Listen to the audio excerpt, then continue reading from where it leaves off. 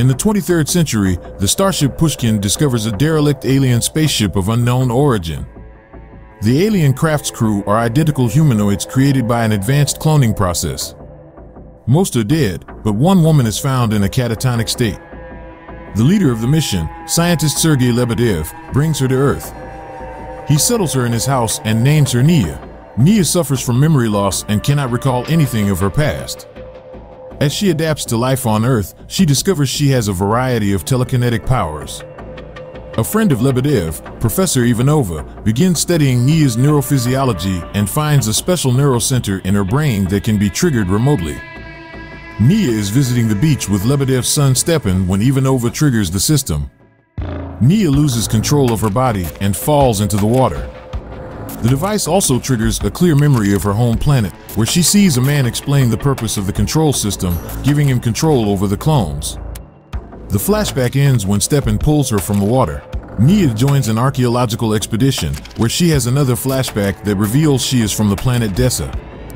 She returns from the expedition to find that a diplomatic mission from Dessa has just arrived at the spaceport to ask for help from Earth.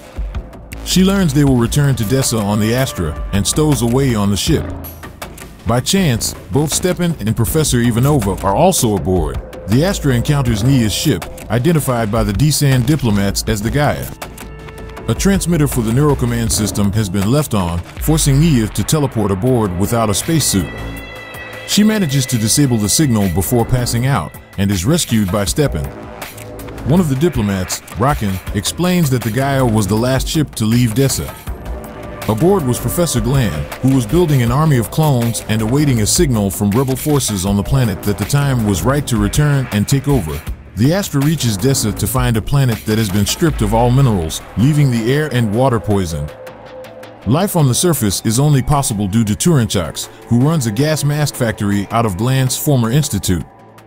Turinchaks is unhappy with the presence of the Earth ship, which has the power to clean up the mess and put him out of business.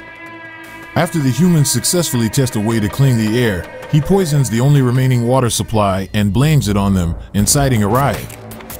Due to Nia's intervention, the plan is not wholly successful. Turinchaks activates one of Glan's control devices and uses it to force Nia to place a bomb on the Astra. Rakin attempts to stop him, but is stabbed by one of Turinchak's agents. Near death, Rakin crawls off and releases Glan's last and most deadly experiment, a blob-like mass which begins killing everyone in the lab, including Turinchaks. Outside, Ivanova attempts to take the bomb from Nia, but is shot by Turinchak's agent. The shock of her death breaks the control's effect on Nia.